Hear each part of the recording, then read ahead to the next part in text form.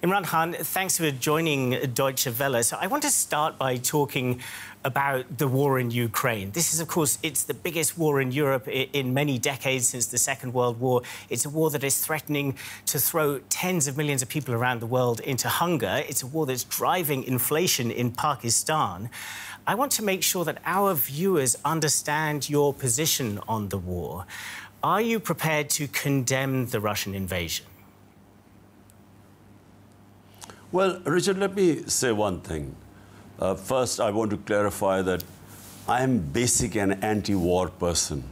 I do not believe that military solutions exist in this world, because when you try and solve one problem with a military operation, you actually end up creating a lot of other problems, as is the case with the Ukraine war, as was the case with Iraq war, in Afghanistan for 20 years. They created so many other problems. So here's someone who opposed all these wars. And so if I was consulted about the Ukraine war, I would certainly have advised not to go into that. Having said that, I have a certain... If I may just interject there, because you have said this in the past and made the point that you opposed the Iraq war and you opposed the Afghanistan war. But you were very explicit in opposing those wars. You even stood in Hyde Park in London in 2003 and made a speech against the Iraq war. You condemned it very vociferously. Why are you not doing the same thing with the war in Ukraine?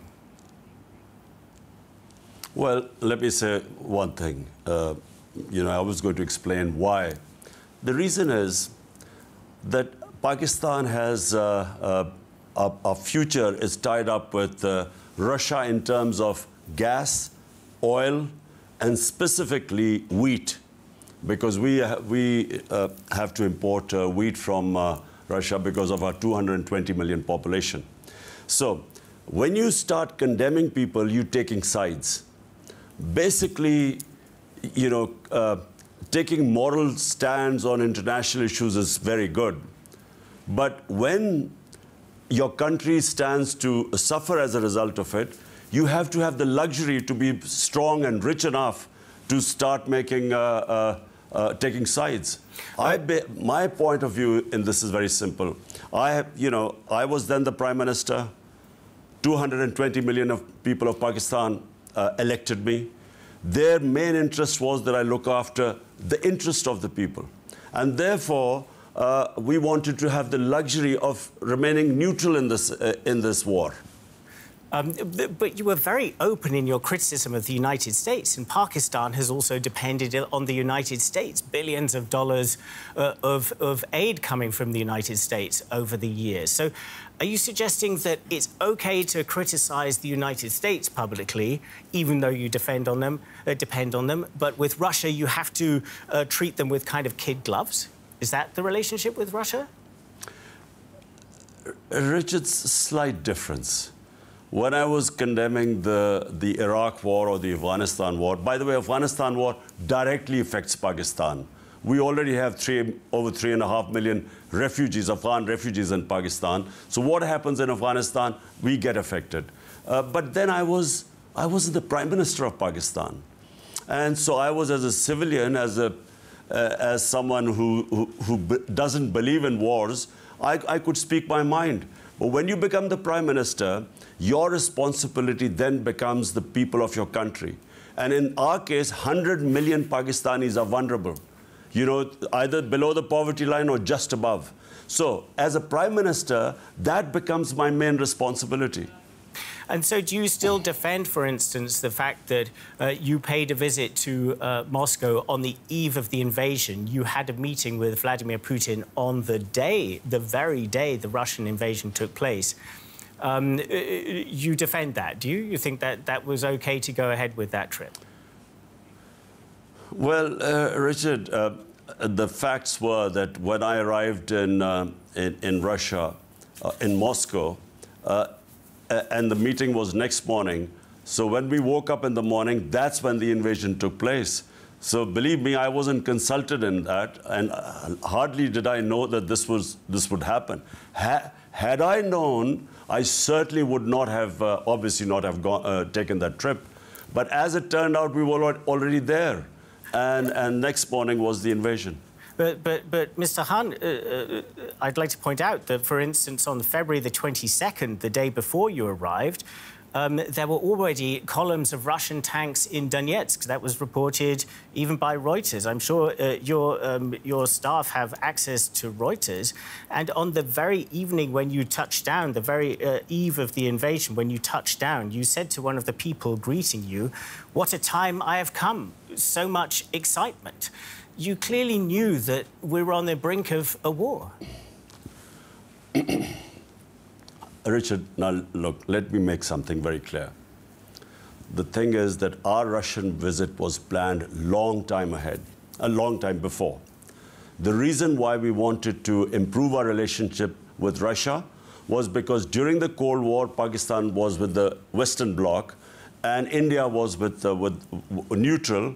And so we were always considered part of the Western Bloc, and we never had good relationship with Russia. And so this was the first visit after many years by a Pakistan Prime Minister. And so the entire, all the stakeholders in our country, we all thought about this, that how can we improve our relationship with Russia? That's how the visit was planned. So when, on the eve, even when we heard that there was a chance of something, we had a consultation. All of us sat together, our Foreign Office, and they came to the conclusion that if we cancel it this time, we will put our relationship with Russia in the cold storage. And bearing in mind the future, where we need Russian wheat, need Russian oil, and specifically the gas pipeline deal, which has been on for 6 years, if we now cancel the visit, the country was going to lose a lot. So, just like everyone else, Richard, let me just explain to you. What about Kashmir? Now, India has usurped the rights of the people of Kashmir. I'm sorry, Mr. Khan. Kashmir is a disputed territory between Pakistan and India. So it's very important. No, but it's very important. No, Richard. I'm sorry, but we're asking you a question about Russia here, very Mr. important. Khan, and I don't want you to do a sort of whataboutism to talking about Kashmir. I would just like to ask one further question about your visit to Russia before we move on. Richard. I want to ask you this question. I first want to move on and talk about Kashmir. No, I'm sorry, Mr. Khan. I'm the person who asks questions in this interview. They matter to us. So what about us? Yeah. How about other people not worrying about our human rights and what matters to us? Why are we supposed to condemn issues which are, it's a European issue? So please, have some balance in this. Mr. Khan, don't just put us in a spot that, you have to, because it's your issue, we have to take sides. Allow us the luxury to stay neutral so that we can look after our own people. My responsibility, I repeat again, are my 220 million people of Pakistan. Of course, we understand that, Mr. Khan, and nobody would question that. I would like to ask one final question about the visit to Russia, because you did say that if you had known that you would have liked to reschedule that. Do you feel that Vladimir Putin, and of course, being able to meet a world leader on the day of the invasion, this played to his advantage? Don't you feel somewhat used by those pictures that came to around the world of you meeting him in Moscow on the day of the invasion?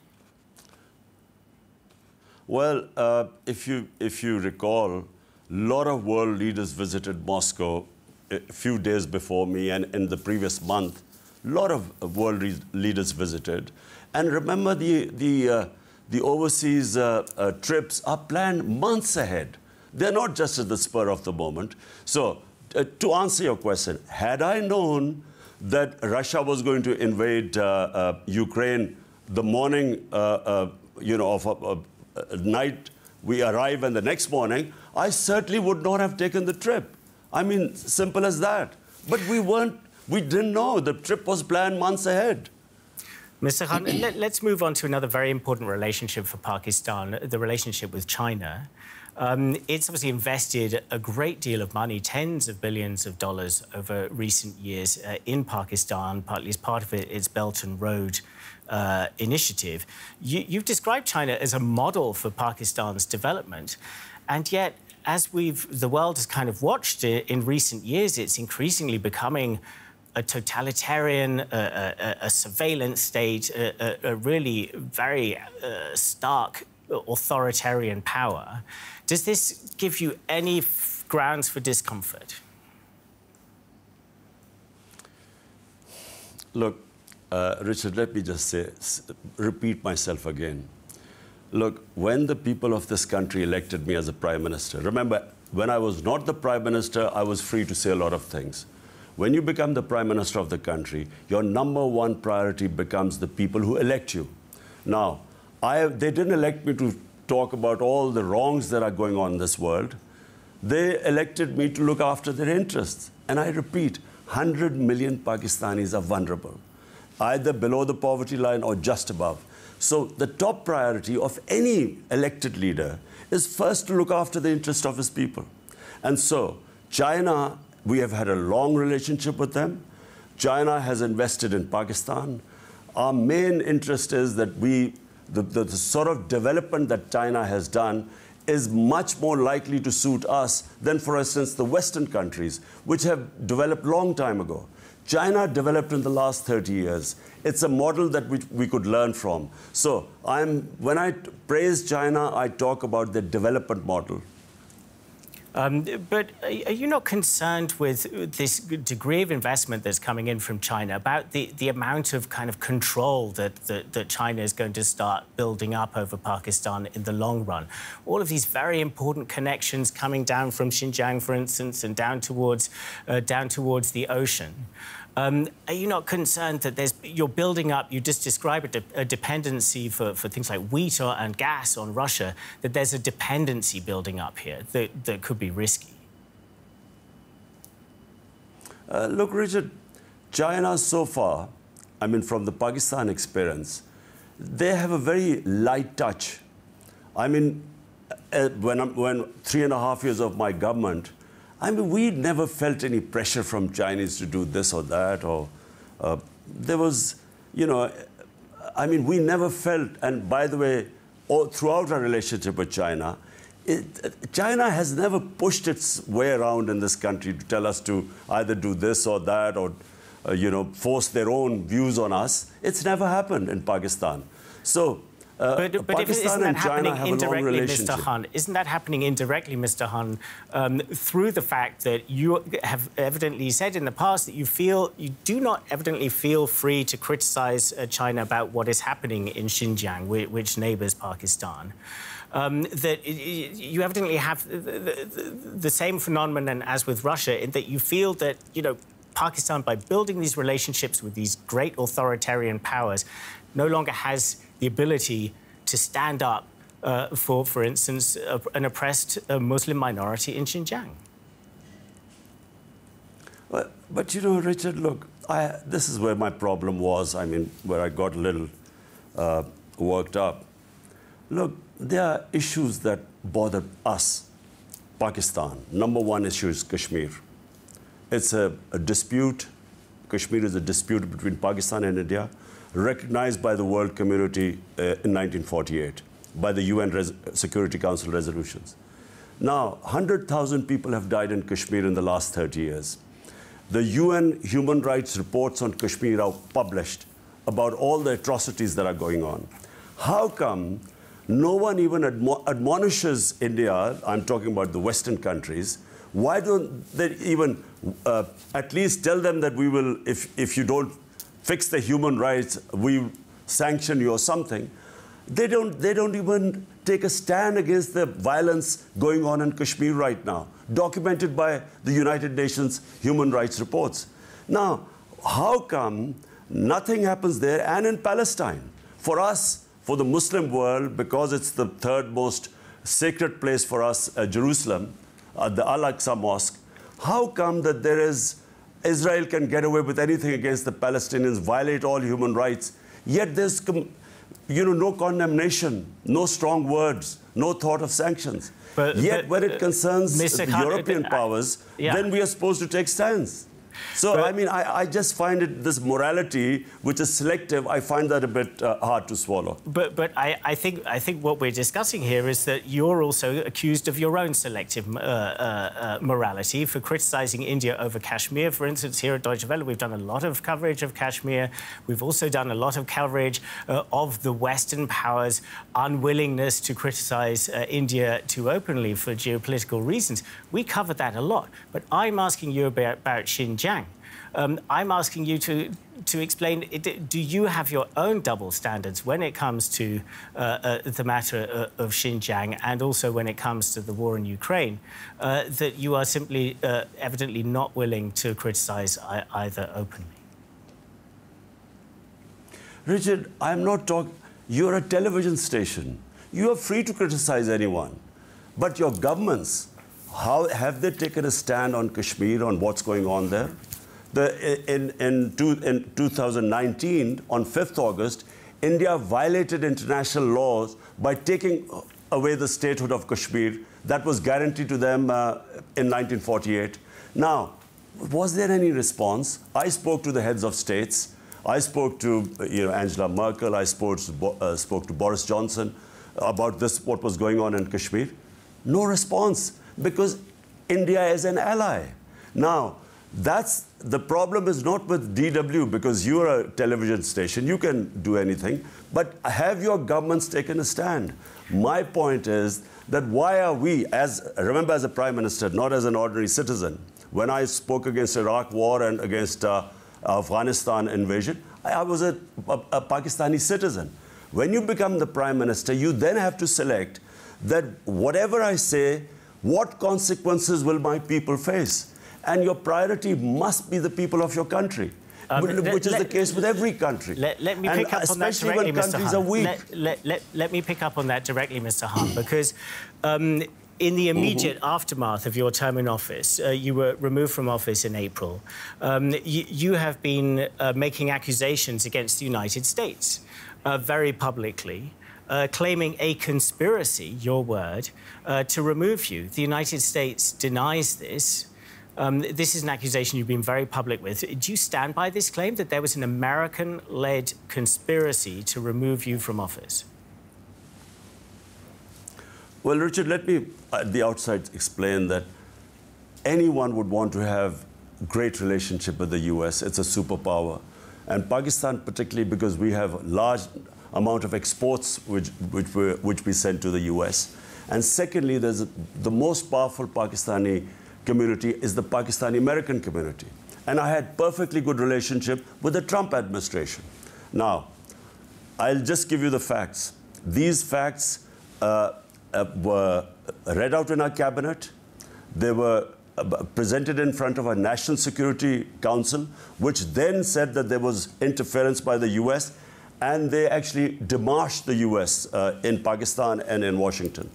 And the Supreme Court Chief Justice, the president of our country, has sent that cipher, which was where I based my allegations on, has been sent to the Chief Justice to hold an inquiry. Now, I'll tell you what happened. 7th of March, a US Under Secretary of State, Donald Lu, meets the Pakistani ambassador in Washington and threatens him that unless Imran Khan was removed, the Prime Minister was removed, by a vote of no confidence, there will be consequences for Pakistan.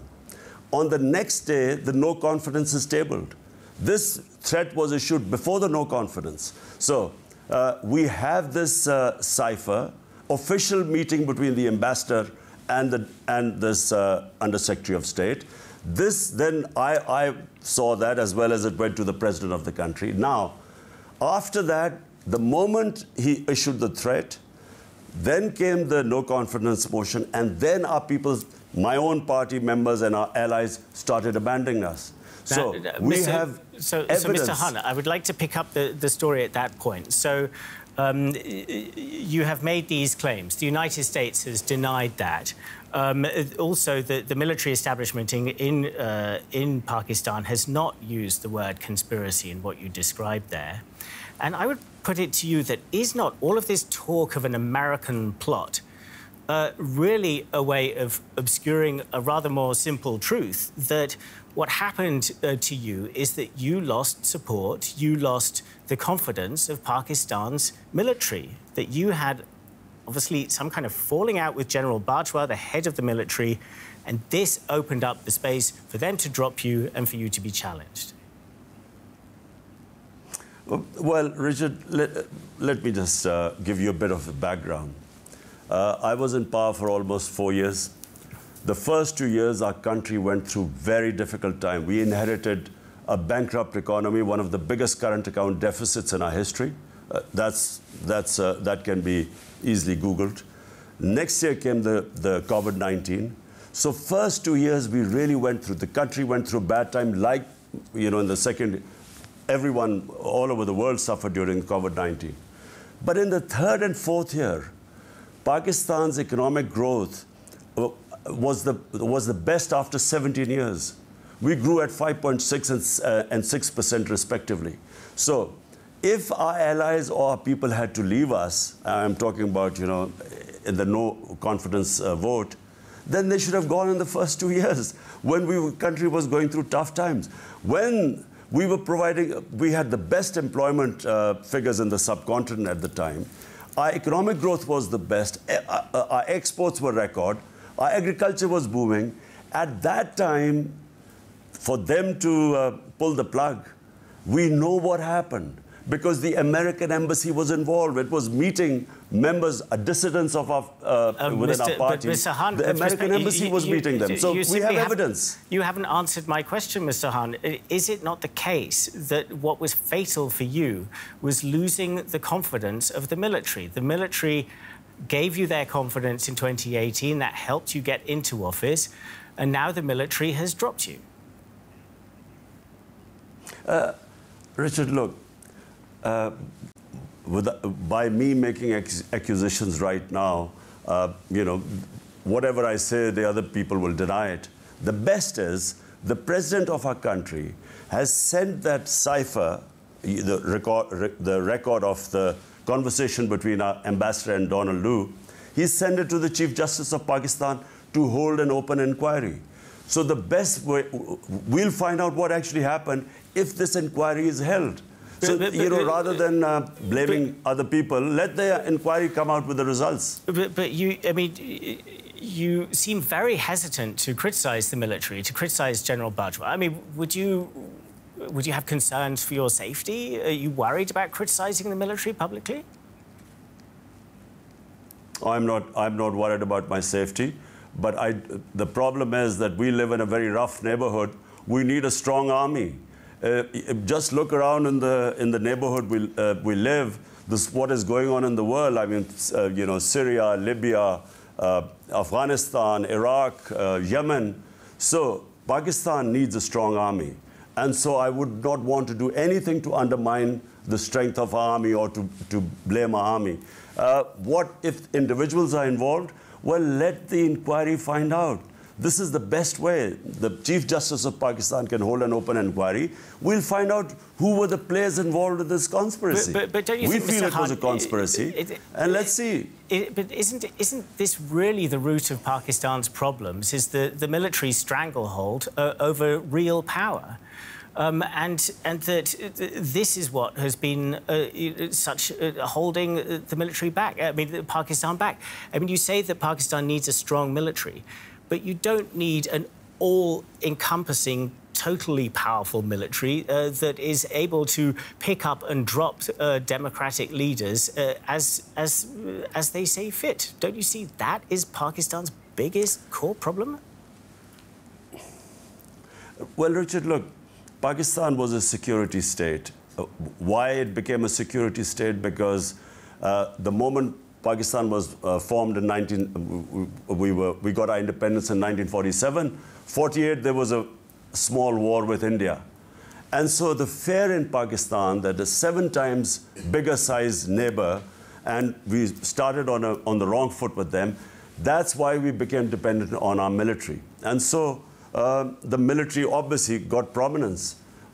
So therefore, whenever the democratic 3 times, well, let me just say 62 years, past 62 years, half the time we have been ruled by military, and half the time we have been ruled by these two families, the Bhuttos and the Sharifs. So, unfortunately, when you have military intervention, and when the democratic government comes after that, it takes time to evolve the democratic culture. And so it also, that balance between the military and the democratic government, I think the country is moving towards a stage where we will find that balance between a security state and a democratic state. And I feel we are moving in that direction. I feel if you have free and fair elections in Pakistan, you know, we will move into that direction where we'll have that balance. Mr. Khan, I would like to close with the question about exactly that. You've made it clear you want to try to get back into power. You want to battle another election. Will you commit here to accept the result, whichever way it goes? Or are you concerned that it might be rigged against you? Look, as it stands today, Richard, I'm afraid we have no confidence in the Election Commission, because it is totally biased. It is, you know, so far its record has been terrible.